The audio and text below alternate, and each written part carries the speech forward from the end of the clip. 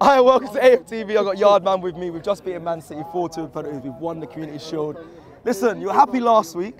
You're saying some foolishness last week. I think I was over happy. But today, how are you feeling today after the win? You know, Martin Odegaard in there, controlling the midfield alongside Declan Rice, Partey. Feeling happy about today's performance? First thing first, Yeah. I would say congratulations, we win a plate. Now we need a cup. We're just moving, new thing, you're moving to your house and need plate and cup. Win a plate, we need a cup. And I'm just going to say big and bold, like if we don't win a cup, a Carabao Cup, FA Cup, Premier League, or Champions League, what are you going to say? It's a failure. I'm telling you that. Honestly, big man, we can't say, oh, finish fourth, no, it's good. We can't say that no more. You know, that's rabbit thing. Oh, fourth place. No. I hear that. Have to win a cup. And I would take a Carabao Cup today, right now, with fourth place. I'm telling you. With fourth place? I would take a Carabao Cup with finishing anywhere in the top four. I would take that. But what I'm saying to you, we have to win something. This is progression.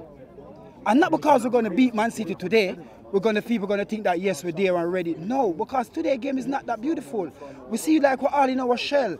You know, Man City does controlling the ball, and there's one thing that Man City have that I'm jealous over.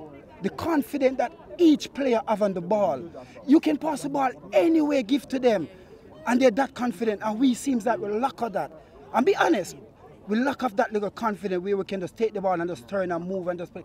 That's what Mikel Arteta need to grind into them. That takes time, though. That does take time. No, but come on, but Robbie's face. Robbie's ready to jump in. Hold on. They were confident on the ball today. We were confident on the ball today. We were confident.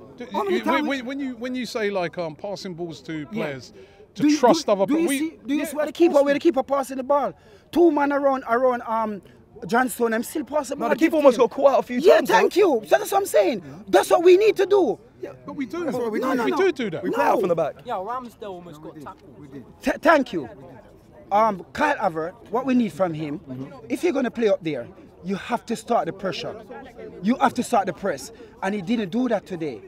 And what we need to do, you see, when we get a player like Havertz coming from Chelsea and not doing that good, we need to bring him back there and let him have a good shower there.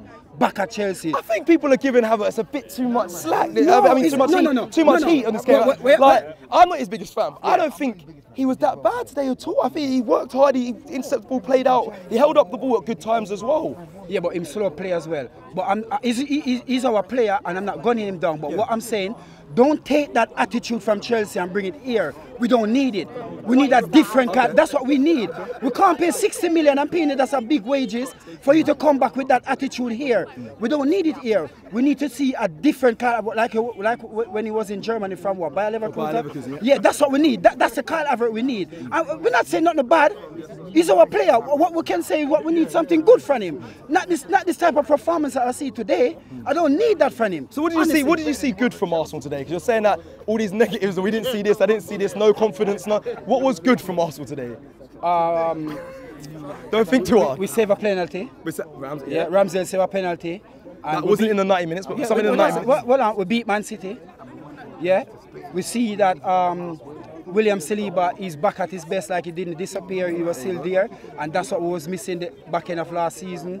We see Ben White looking like the Ben White that we know could play there. Yeah. Timber, good player. I know me.